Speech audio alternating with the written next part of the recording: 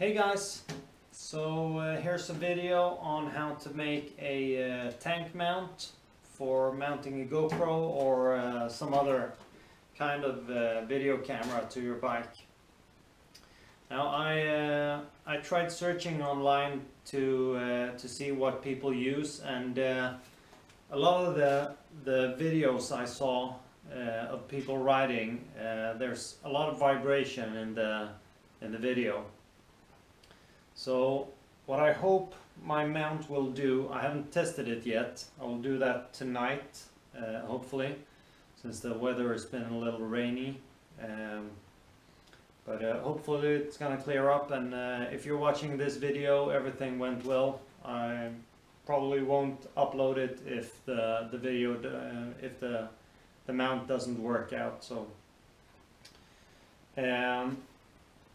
so what I came up with was this, and this is made from just some bits and pieces I had laying around my home here, and I'll go through how I made it, and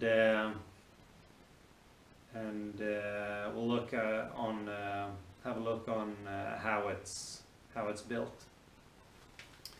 So basically what I started out with was part from a mobile phone holder for a car, which I had laying around, didn't use. And it's got a really nice suction cup with this kind of sticky feel to it, which makes it sit very nice on the tank. And what I did then was just to cut a piece of wood, drill a hole, and glue, and put a screw here on the bottom to fasten it. And then I bent some, I think it's 8mm aluminum rod, and just fastened it there, and I also glued it to strengthen it up. And I have one of those I bought off eBay, and this is not the original GoPro one. This is like a $1 or something on eBay. I do recommend getting the original GoPro ones because they're made of a much better plastic. This one tends to break if you're not careful with it. So if you want to be sure your camera doesn't fall off, I recommend getting one that's made from GoPro. And that's fastened with a bolt in the end, in the bottom, and I also glued that to the wood. Then we have the small suction cups here. I first tried out with magnets here, but the magnets I had laying around here wasn't strong enough. But then I remembered I had some of these, and these are actually from a pump to an aquarium, I think. You can buy them at any store that sells aquarium stuff. And as far as I know, these are also available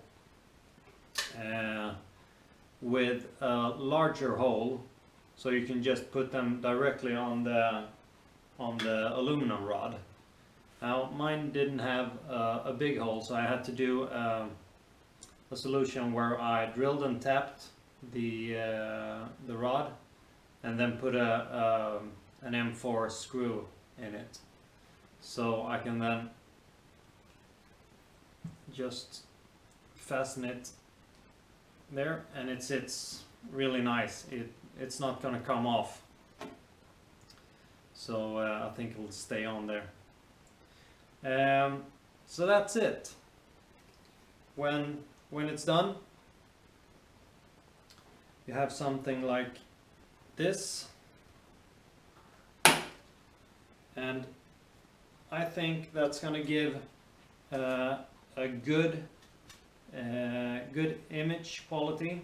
since the rubber suction cups are going to give some vibration damping, and the tripod style will hopefully give it a better stability than many of the mounts that are just mounted in one place and then the camera sits way up here, because they tend to wobble quite a bit. So I'll go out and I'll test it. I'm also thinking of painting this so it doesn't look quite as home built, but that's a later issue. But I'm gonna go out and test it, and here's some video of it.